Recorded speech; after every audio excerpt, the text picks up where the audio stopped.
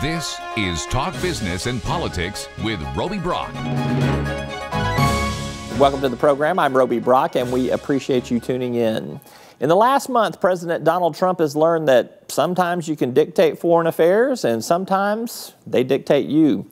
Senator Tom Cotton, who sits on the Armed Services and Intelligence Committees, is widely looked to for his opinion on international developments. He was in studio earlier this week for an in-depth conversation about several red zones around the world. Let's begin with North Korea. Obviously, a lot of saber rattling coming from the North Korean administration there.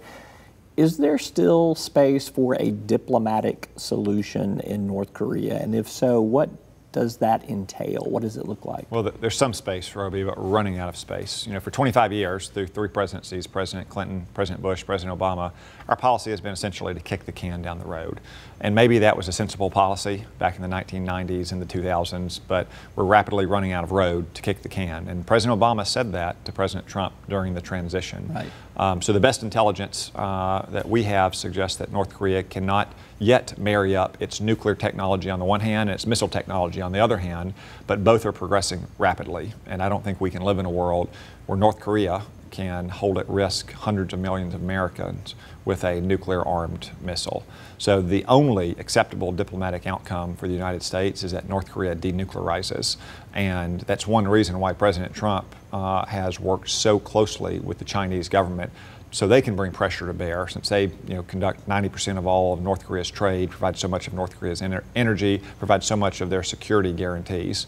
Ultimately, it will require China bringing some of that pressure to bear on North Korea. Do you see it moving in that direction? Do you see Chinese leaders making some sort of moves to make that happen? More so than we have in recent times. Now, I think some of the steps they've taken, like suspending coal imports from North Korea, are largely symbolic.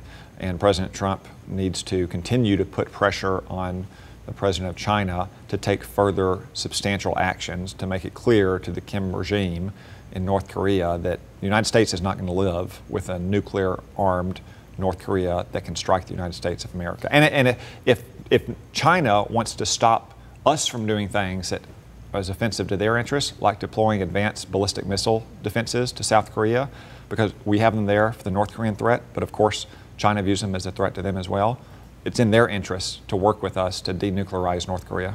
Is there a time frame on this? Does it get to the point, or is the time frame before North Korea has nuclear capabilities and it marries up with their missile technology? That's the key issue. They've been testing ballistic missiles for decades. They've been testing nuclear warheads for 11 years now, and we simply can't take the risk that they are able to perfect the technology that puts a nuclear warhead on an intercontinental missile that can reach the United States of America. And I would simply say that our government doesn't have a great history of getting these assessments right. Consistently over time, we have underestimated or overestimated assessments about nuclear programs, whether it's the Soviet Union or China or Iraq twice and so forth. So we need to err on the side of caution here, which means moving faster, not moving slower.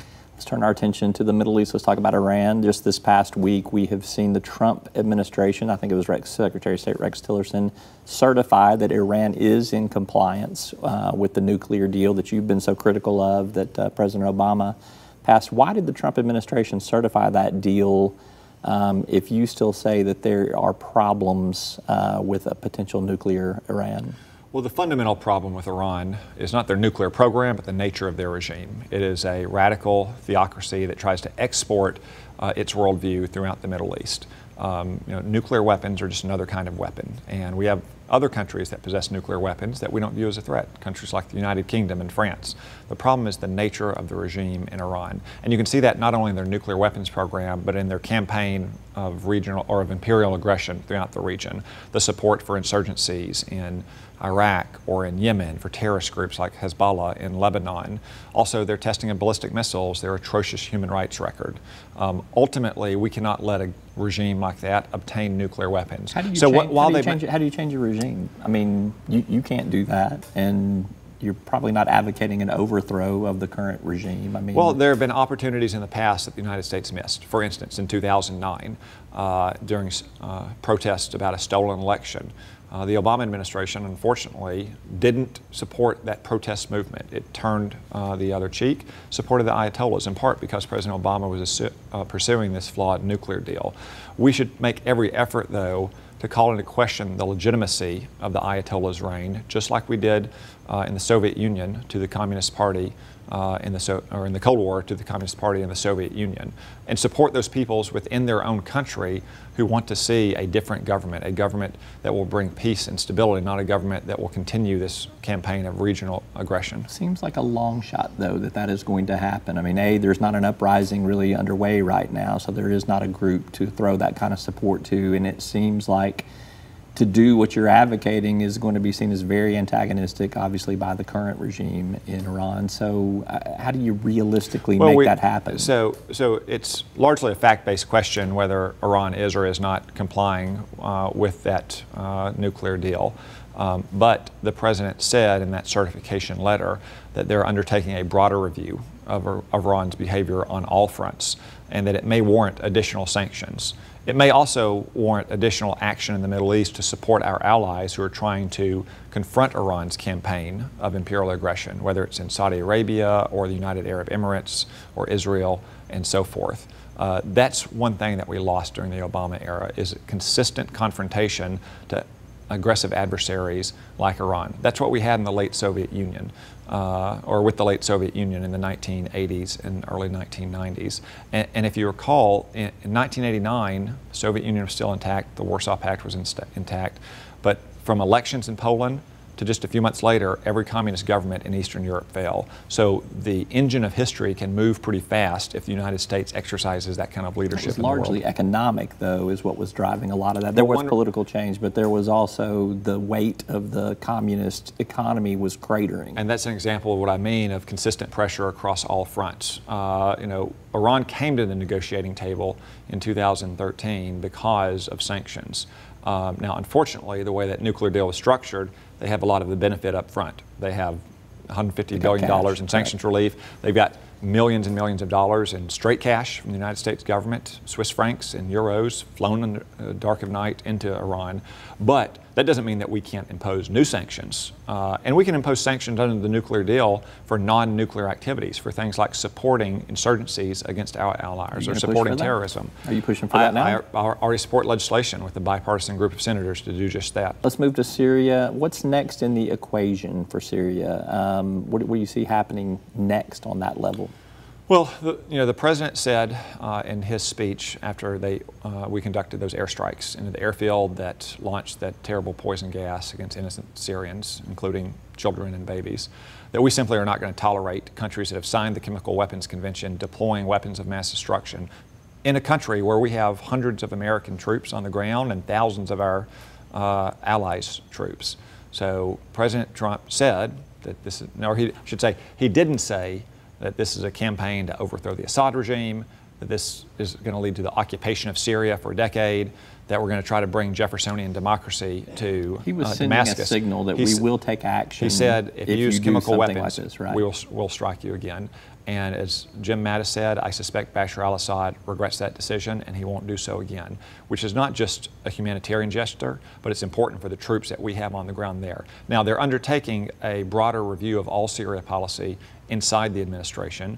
As Secretary of State Rex Tillerson has said, it's hard to see how the Assad family remains in power, not as a matter of American policy only, but simply as a matter of the facts on the ground. You have millions of Syrians who have been resisting and fighting his government now for 6 years. You have most of our allies in the region doing the same thing. There ultimately will have to be a political solution. It's hard to see how that political solution is the Assad family remaining in power.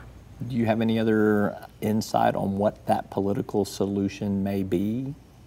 Well, ultimately, political solutions come about through diplomatic negotiations. But I think one core flaw of the Obama administration's policy in Syria, but really more broadly around the world, is they didn't see the way to marry up pressure and sometimes force with diplomacy.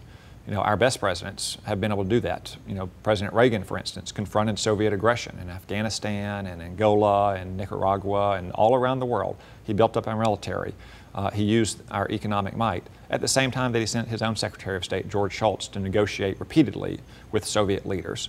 So you can both put pressure on our adversaries and confront our adversaries while also negotiating with them. And that's why I think it was a good thing that Secretary of State Tillerson continued on his trip to Moscow the following week. Moscow is the main patron of Bashar al-Assad, and he pulled no punches when he was in Russia's capital city. Was it successful in putting that pressure on there, or is this such a long-haul effort that is going to have to be done, as we're not going to see any kind of even small success or movement for many years to come? Given Russia's relatively muted reaction since those strikes, I do believe it was successful. Look, President Trump did in one night what President Putin of Russia has done to 3 straight presidents for 15 or 20 years. He wrong-footed him and put him in an impossible situation. Either he has to back down and lose face all around the world to be shown powerless to defend his own clients, or he has to escalate in a way that he does not have the military or the economy to support, and that strains his interest in other regions as well. That's one reason why I think you've seen such a muted response. Let's come back to the Western Hemisphere for our last topic on international affairs. Let's talk about Cuba and where things are at Cuba.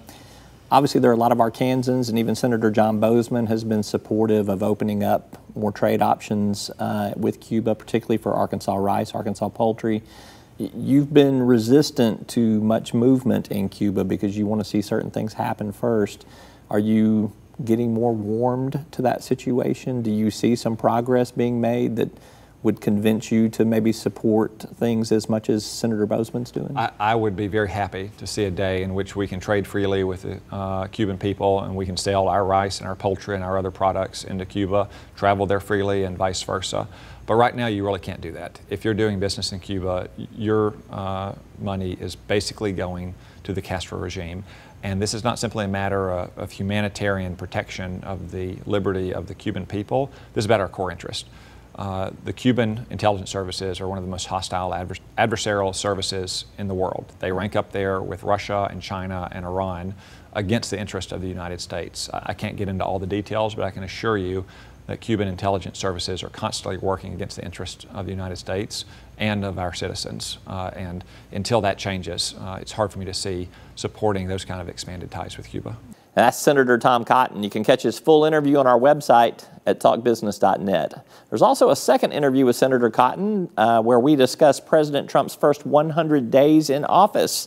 That was a follow-up to a program at the Clinton School of Public Service this past week. And next week, we'll roll out thoughts from Cotton on some banking-related topics. He's on the Senate Banking Committee. You can catch all of that at talkbusiness.net.